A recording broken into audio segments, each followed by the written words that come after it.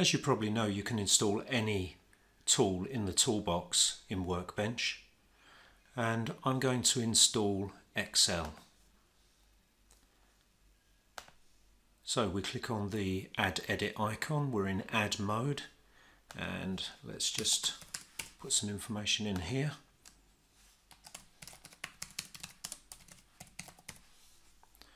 Now we need to browse to the path, and in this case it's in the Program Files x86 directory, Microsoft Office, Root, Office 16,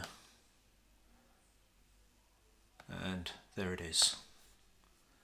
So we'll add that.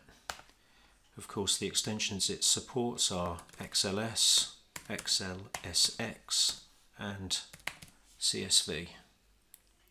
Now we need to add a profile to open a file.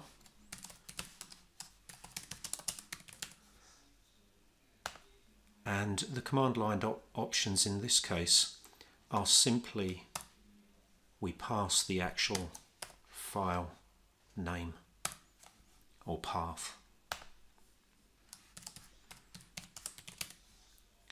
Save that, add it, close, and that's it. I now have Excel installed.